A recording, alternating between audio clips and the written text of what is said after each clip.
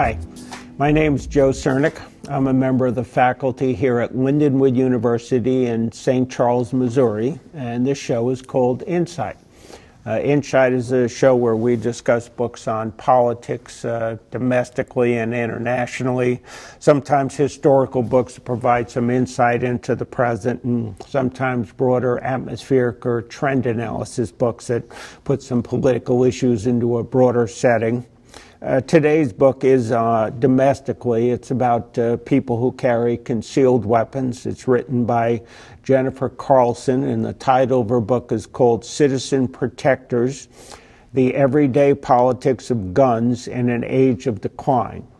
Now, joining me on the show today are three Lindenwood University students. To my immediate right is Tania Contreras. To Tania's right is Jonah Mead-Van Cort, and to Jonah's right is Daniel Gilmore. Now, I wanted to read a brief segment of the book so you can get a sense of where the author's coming from, and then we'll jump into a discussion of the book. She writes, "Since the 1970s, more than 36 states have significantly loosened their restrictions on Americans' ability to carry guns legally. The increased popularity of gun carry reflects changes in why Americans say they want guns in the first place. One survey shows that Americans are much more likely to own and carry guns for protection today than they were in 1996. Gun owners and carriers are overwhelmingly men. In Michigan, men are 4 times more likely than women to have a permit to carry a gun. The racial breakdown of gun carriers in Michigan may also surprise some. White and black residents are equally likely to have a permit. In fact, African Americans have higher rates of concealed carrying licensees per capita than white residents." I really like how this book starts off because it almost doesn't even start off as a research paper. It starts off a lot more as a narrative.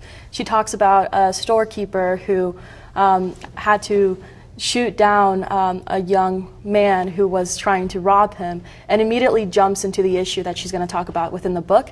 She says that the man who shot this kid had a gun because he felt that in Flint, Michigan, there really weren't enough police around to keep a protective shop around. And so it really immediately dives into what the main issue is, which is why people, men in particular, are so adamant about having guns. And she has a really good way of describing this through different stories. My favorite part of this book was how it broke down my original opinion about how gun culture exists in the United States. I used to think that gun culture was a monolithic idea, and after reading this book, I realized that that isn't true. There's frontier gun culture. There's traditional gun culture. There's the gun culture that's most talked about in this book, where the economics get poor and the police get scarce, and then you need to protect yourself. So I thought that was, for me, that was the best, most informational part of this book. Yeah, this book opened my eyes to the different reasons why a person would own a gun. Usually in America, when we think of gun owners, we think of like tea parties and Confederate flag wavers, but in this case it was Detroit is extremely dangerous, and white or black, I'm just legitimately trying to protect myself. It's not just NRA propaganda here. Well, in fact, I think I found the book sort of interesting. She's basing it on about 60 interviews. She herself gets a concealed carry permit and becomes an NRA licensed instructor. That part of the book was a little shady. I didn't quite understand how she went from never having a gun to getting a concealed carry. I understood that. She's only talking about a one-day course, but then suddenly she became a licensed NRA instructor. So I thought, well, maybe to become an instructor, as opposed to getting a license to carry, there should be a greater degree of training, and I didn't really see that go into any detail in the book. Well, I actually thought that that was the most interesting part of the book, because when you do research on the author, she's actually a psychology. She has a degree in psychology, and she studies psychology of carrying an arm. And so I feel like in order to study why people own a gun, it's very interesting that in her research she would want to become a person who owns a gun. And I think becoming licensed as an NRA instructor just kind of takes it that extra step. It's about getting yourself into the sort of mindset, not simply just studying people who are gun owners, but becoming a gun owner yourself and seeing if perhaps the way that you view gun ownership changes because of it.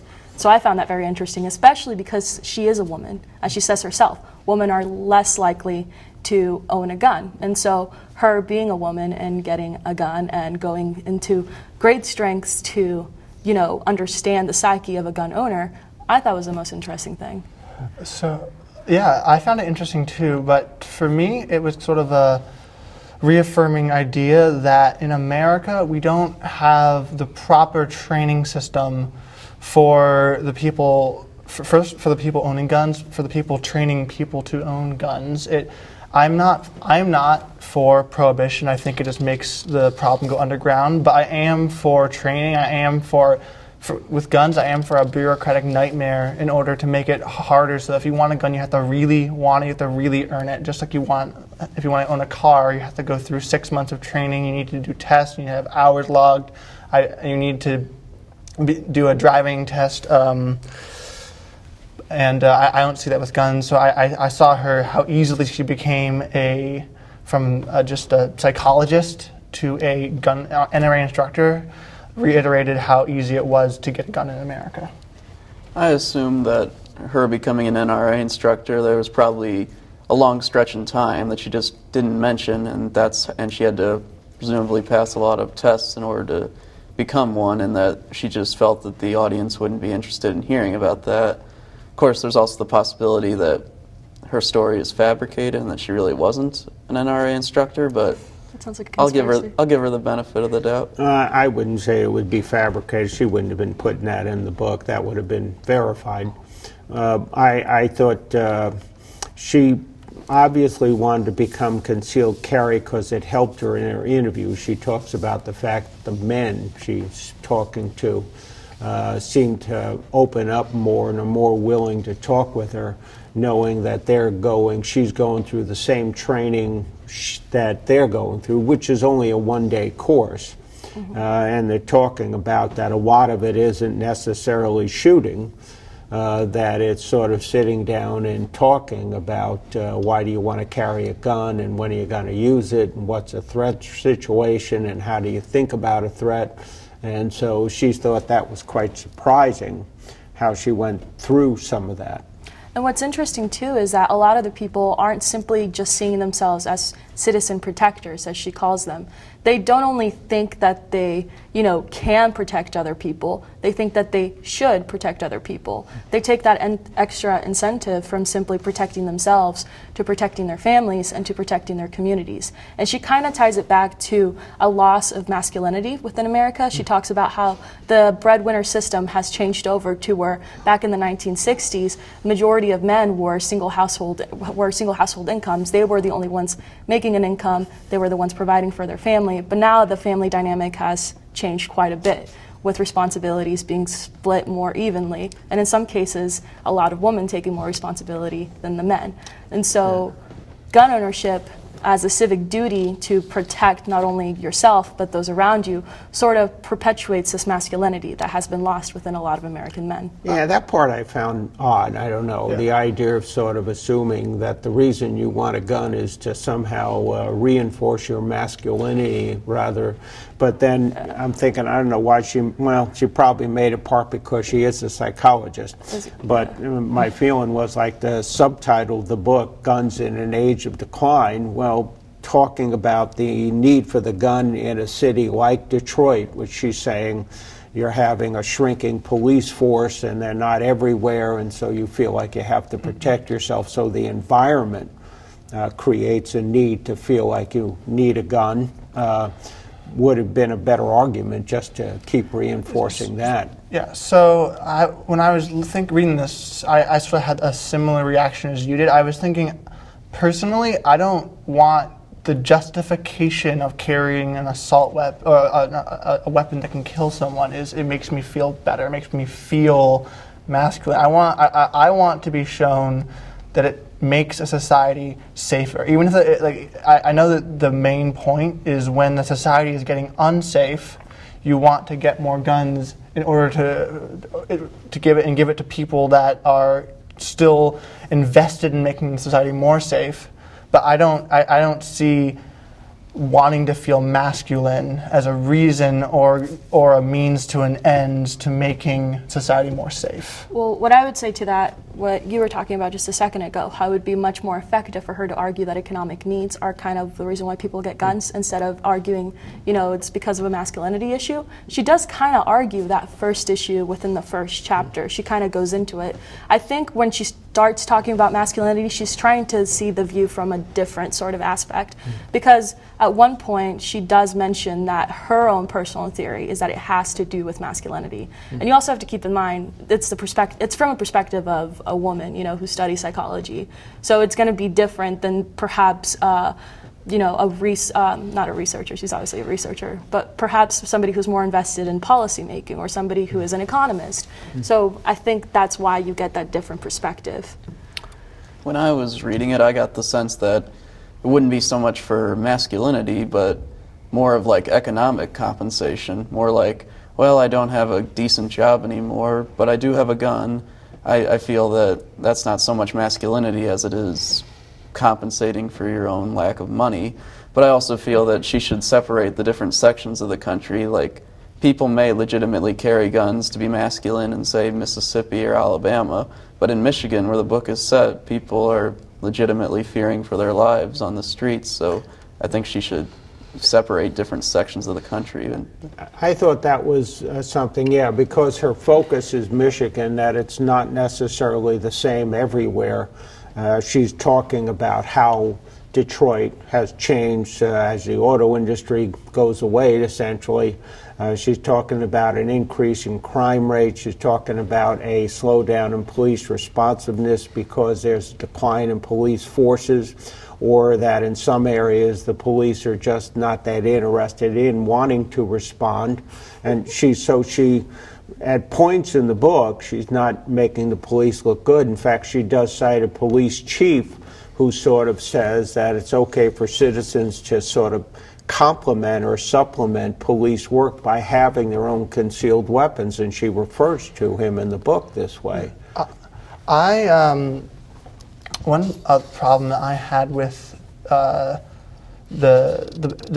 argument of this book was that I would call this reasoning by example and sample bias. I seemed to see more stories that kind of followed the narrative of like a superhero story of when something really worked, one goal of the NRA, like for instance, open carry, when the cop pulled that man over and searched him but realized that he wasn't a criminal, and he got to like show that he was, that they break the narrative of the African Americans are, if they're holding a gun, it's not for legal purposes. Or the one about the first story with the shop owner, when he woke up, he looked up to see a gun barrel in his face, and he was able to shoot the other person before he was shot himself, which wouldn't have happened because it was a fake gun, which was mentioned at the end, but not his fault.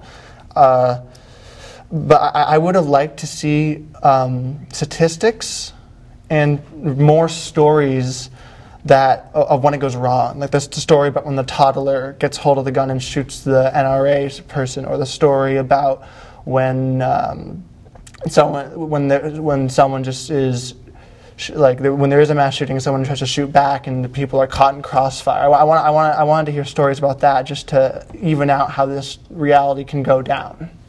Well, I think she's trying to do some of that. She has one section in the book where somebody who lives in an environment where they feel threatened suddenly become the threat.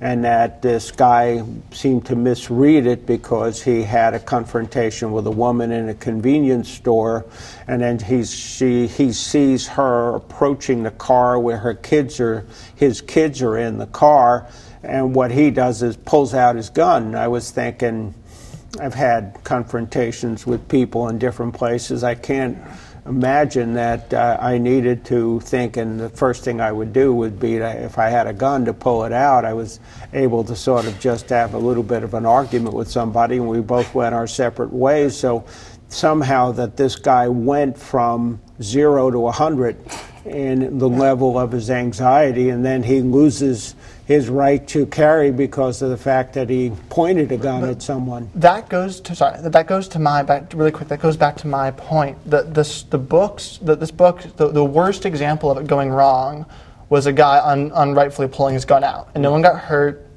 and he wasn't put in jail forever. It wasn't that bad of a story. It was almost. It was a false contrast. It used a really whitewashed story to show how it went bad, and then it gave superhero stories to show when it went good, to give the false narrative that this usually goes well. Well, I think you're kind of just looking for confirmation bias in a book that's not arguing pro-gun or anti-gun. It's simply trying to illustrate why somebody who is a gun owner may want to be an owner. It's not meant to be so much a political issue, but more of a psychological analysis of the people who do all these things. Which is why she's trying to give a sense of explaining a culture, why the sort of the mindset of certain people with guns. And I think your concept of, that, wait a minute, there's different parts of the country, and therefore we have to look at it differently. And so people having one in inner city Detroit because of deteriorating situations is not going to be the same as somebody saying, well, I need a concealed weapon in an area where there's barely ever any crime. Right. Yeah, and I was going to say, one of the stories that I do think that I found most memorable of something that did go wrong was the story of Ossian Sweet, who was a black man who moved into a Detroit neighborhood all the way back in 1925, and a lynch mob showed up at his house, and he had to shoot someone to protect himself, and then he got put on trial. I was going to say that certainly was a story of a shooting gone wrong that stuck with you. And that one led to the idea of registering guns because of that incident in Michigan, and the police that came to the house said, no, there wasn't any problems outside. You made it all up. And I'm sure the cops then in 1925 were completely on the side of the people outside, so they would have agreed with the notion that somebody that was black shouldn't have been moving into a white neighborhood. And so that, again, she's trying to show sort of the environment. Right, and the environment will have a huge impact on how people live. And actually what I found interesting was, and you read it in the beginning of the episode, is that there's actually no real divide between the populations of Caucasians and African Americans who buy guns. And I think it's because the economic distress within people who live in Flint, Michigan is the same, regardless of what color you are. Yes, there's probably more discrimination going against the African American population, but if you are poor and you are living within the bad neighborhoods of Flint, Michigan, I feel like at that point it's not so much a racial issue as much as it is an economic issue. Hence why you don't see those differences in number. I thought one of the interesting things is, since you have to take this one-day course, and it's only one day to get your concealed carry license, she's referring to NRA instructors that saying, well, you didn't do enough. This is just one day, so you're getting there, but you got to think of it as what sort of training are you going to continue to do on your own, and then you have to wonder how many of these people actually, and how could they prepare for it. And talking about the NRA, something we haven't hit on yet, but is on the list, is the difference between a may carry and a shall carry sort of policy. Basically, may carry policy is what we used to have, which the NRA later changed, which basically meant that if you met the basic conditions for owning a weapon, which was not having a record, being over the age of 21, and passing a background check, you were then supposed to be evaluated by a police officer or somebody in charge, and it was under their discretion whether they should give you a gun or not. And shall carry just means shall carry just means there's no discretion. They also refer to, in the book, she talks about the idea that the NRA was absolutely opposed to the concept of open carry, that they like concealed carry, but that was something that they had to then, after the fact, when they saw people that supported the NRA were in favor of it, then moved in that direction of supporting. Back to what you were saying about just like the NRA policy, I'm curious to think what would be more of a deterrent factor. Would it be open carry or concealed carry? Because open carry is where people see you have a gun and they don't want to get in the confrontation. But concealed carry is more, I guess, appealing to the everyday people because they don't want to see a bunch of other citizens walking around with guns on their hips. So I'm curious to know what would be more of a deterrent factor. I mean, I can tell you my personal deterrent factor. I mean, I'm okay with a person having a gun if it's holstered to them. You don't really get terrified when a police officer pulls you over for a speeding ticket and has a gun in their pocket because you kind of expect it. If it became normalized amongst everyday people, then it would be fine. The issue is that we don't see it as a normal thing. And when you do see it as a normal thing, when you go to Southwest Missouri, where I live, almost everybody carries open sometimes. Or if you go to Texas, and over there it's normalized. But when you live in an area where that's not so common, then yes, you're going to become sort of uneasy about it. So it all kind of just depends from perspective. And from my perspective, it's okay. Do you think it makes a place safer? I think that's more of a personal question, but if you were looking for statistics, you'd have to give me years to research that. So people like literally just like walk around with shotguns in their hands? Depends where you go. Not in their hands. It's holstered. You can see it. The difference is whether you can see it or not. Oh, okay. And what I'm arguing is if you grow up in a place where it's very common to see people carrying holstered guns, then that becomes normal to you. If you don't, then that becomes unnormal to you. So when you see it, you're much more affected by it than if you grow up with it. I was thinking it was like the Black Panthers in the 60s who would like patrol neighborhoods with shotguns in their arms, and then Governor Reagan signed the Mulford Act, which the NRA supported, which forbade open carry simply because African American people were carrying guns. But they were also carrying it while they were in formation and with very but it's different intentions. It's just the NRA supported it, which is an interesting... Well, I don't know if they were carrying for different intentions. They were carrying for the same intentions. Their idea was that they were saying they were protecting a black neighborhood.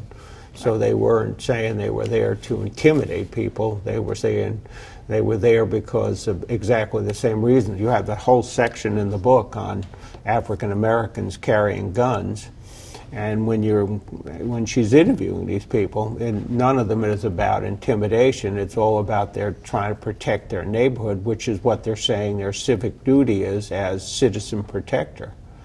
So she's sort of referring and saying, but the problem is that she says if you're white with a gun, whether concealed or open, and you're black with a gun, concealed or open, the police are going to be approaching you differently. And she goes through a lot of that. Which actually, the second story that she talks about is about a young gentleman who is African American, who is pulled over by the police, and they confiscate his gun, and as soon as they realize that it was legally registered, they give it back to him. And it was such a big deal to the people in the area that they actually cheered for him from the bus, which, yes, there definitely is a racial issue when it comes to how the police treat people of different color. Nobody's going to deny that it exists.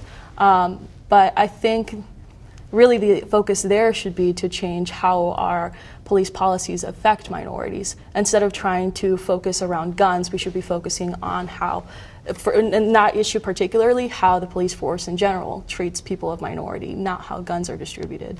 I don't think that's a gun issue. I think that's a police discriminatory issue. Yeah, and that kind of goes back to that story earlier about the man that was shooting out of his house, and then the police came in and said they didn't know where a gun. That didn't seem to me like a problem with guns. That wasn't a story about where guns go wrong. It was about how police discrimination is prevalent. That's what I took away from that story. I didn't see that as an argument against guns. I saw that as an argument for police reformation.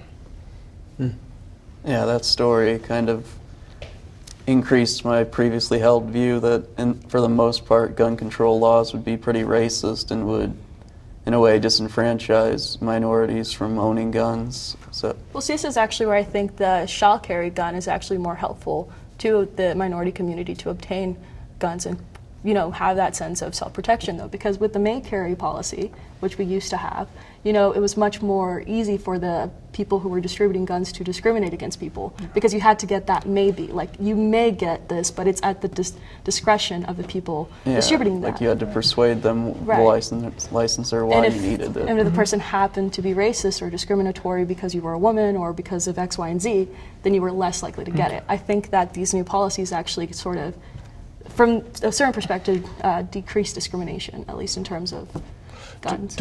I have a question. Do you think that we need to make society safer, or if society was safer, do you think that we would still need guns? If we had enough police presence and they weren't discriminatory and they were able to protect the citizens, do you think that the guns have a place in a peaceful society? See, that goes into the Mayberry argument, which she talks about, where she's interviewing this old gentleman, and he says, well, if this was Mayberry, we wouldn't need guns to begin with.